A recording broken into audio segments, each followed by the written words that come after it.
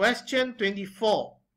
Two balls A and B of the same size but made of different materials were dropped from the same height into identical containers of sand.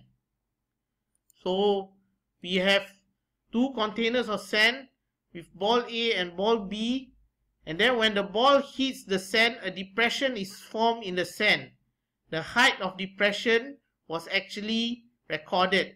So the experiment was carried out 3 times for each ball, and their average height of depression are shown in the table below. So the average height of depression for ball A is 6 centimeters, while the average height of depression for ball B is 10 centimeters. So based on the above information, which of the following conclusions about the balls is correct? So option 1, balls A and B had the same mass.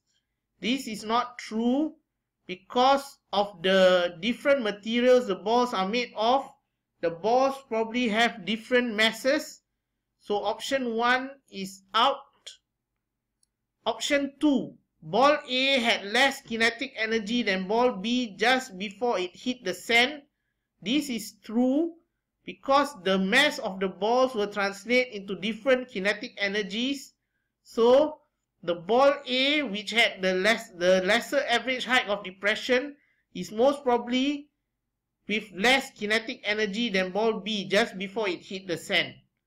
Okay, so option 2 is possible answer, but let's check the other options. Option 3, the gravitational potential energy the balls had were all changed into kinetic energy only.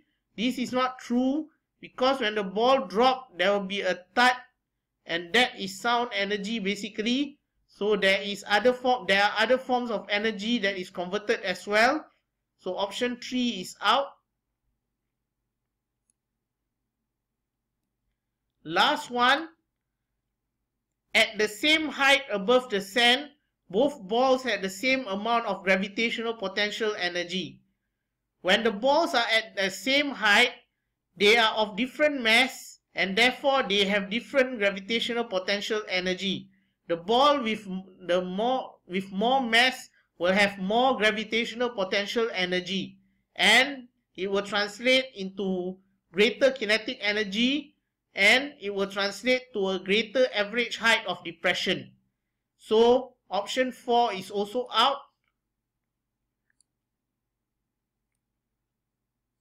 So answer is 2.